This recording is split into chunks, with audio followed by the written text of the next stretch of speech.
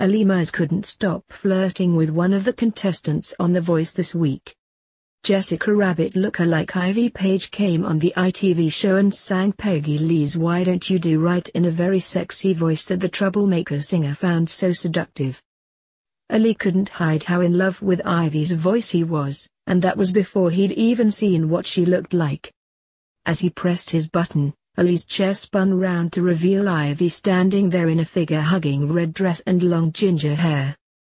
He immediately said, "Oh Jesus. I mean..." As Ivy finished her song, Olly could barely speak and pointed at his sign, saying, "I want you." Ivy replied, "I want you," before strutting over to Olly and squeezing up next to him on his chair. He said, "I'm not going to lie, I don't know where to look right now." She replied, "Am I making you sweat?"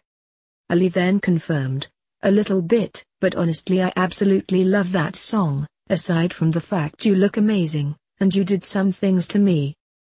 I feel like your body reached over to me and pushed that button for me.